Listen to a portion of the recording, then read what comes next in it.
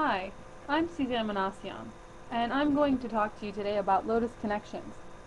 Lotus Connections is a suite of social software components that includes profiles, communities, social bookmarking, activities, blogs, and aggregates them together in our homepage.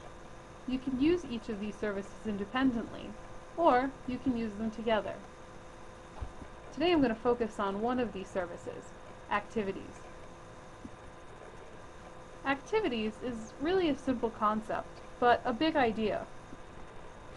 With activities, you can organize work around what you're doing, rather than around the tools that you're using to do it. Today, we tend to use a lot of tools in order to accomplish our goals, some of them being email, instant messages, team discussions, web pages, documents, presentations, spreadsheets, even more. And our goal with activities is to allow you to organize this information in one place so that you're able to share that out with other people and view all of the relevant information according to what you're trying to work on. Now let's take a look at activities.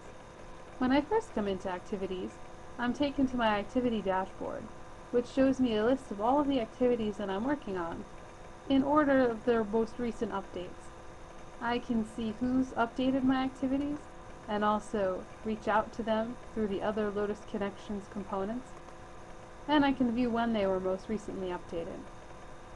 Now I can prioritize my activities, so I'm focusing on the items that are highest priority to me, and I can even filter down my dashboard just to show me those high priority items. Each of these activities represents a different item that I'm working on, whether it's updating our plan, whether it's assessing our environmental impact, a side project I'm working on, or even customer meetings and coordinating those with different people. Once I'm done with an activity, I can mark it complete so I can view all of the items that I've accomplished. I can even tune out activities if I don't want to be involved in them anymore, or I can delete them. On the dashboard, I can also view who I most frequently interact with in my activities, and since activities can be tagged, I can filter my activities based on different tags. I also can view the most recent updates throughout all of my activities, so I have a quick view of everything that's been happening throughout all of my activities. Now let's go inside an activity. Here I'm going to go into my environmental impact activity that I'm working on. Within my activity, I can collect all sorts of information, emails, instant messages, files, information, and organize that so that others can access the information as well. Other people who are part of the activity can also add information. They can drag and drop emails, and they can even save information in just like I would as the activity owner. Now, as you can see, the activity is divided up into several sections. Here we have a section called Initiatives, where we're tracking our goals and also the start date for those goals. Here's another section where we're tracking people who are interested in hiring. That includes some information like contact info, when they're available, what's their email address, and even a document that they're sharing with us. We can also collaborate around these different prospective consultants. Here we can add responses with our own thoughts and our own information.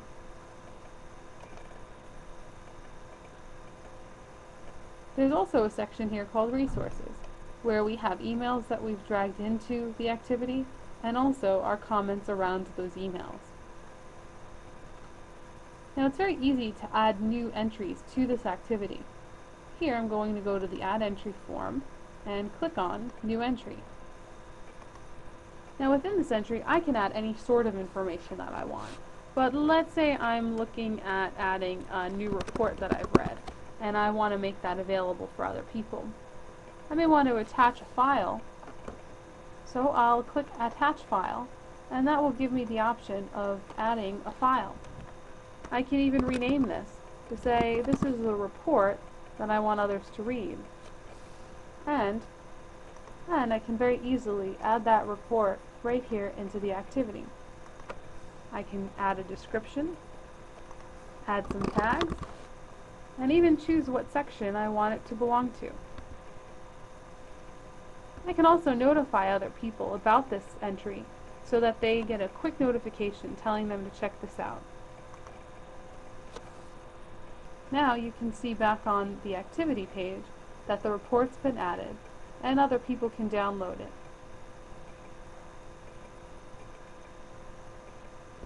I could also add email to my activities using my email client. Here in my email client, I have the activity side shelf, which gives me quick access to all of my activities. I can open up my activities so I can view more information about them. Here we see that report that I just added, and I can also see the other items within my activity. If I wanted to add a relevant email, all I'd have to do is take the email that I have and drag and drop that right into my activity. Now you can see that the new sales materials, which is the subject of that email, has been added into my activity without me having to even open the activity client. Now if I wanted to add more custom information into my activity, I could do that as well.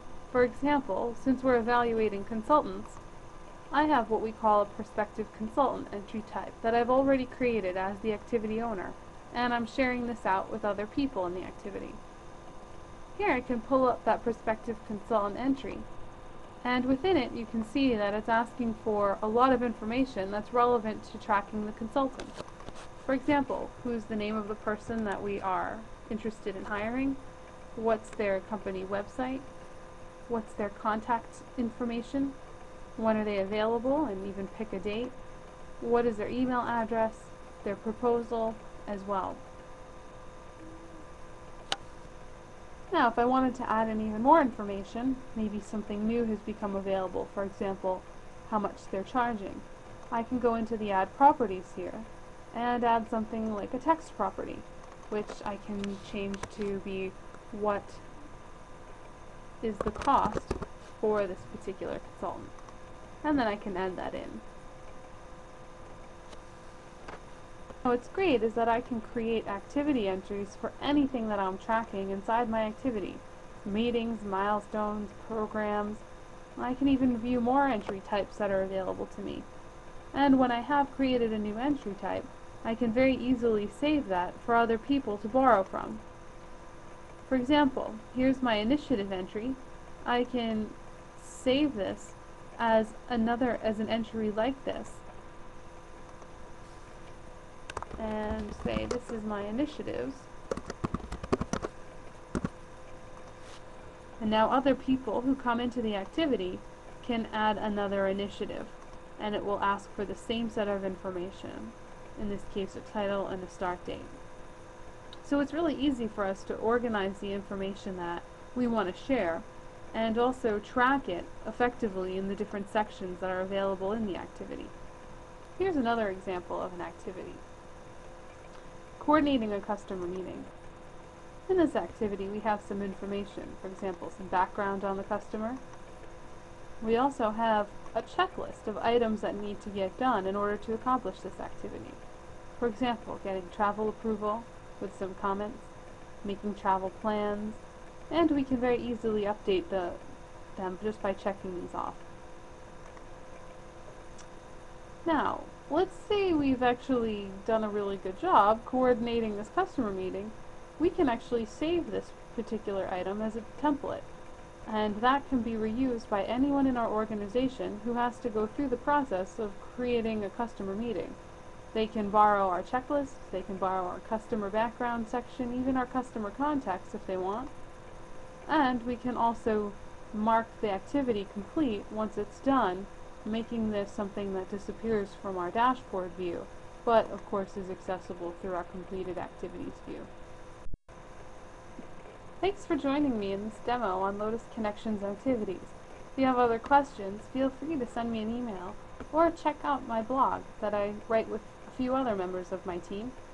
And if you're looking for more information on Lotus Connections, please check out our website. Thanks.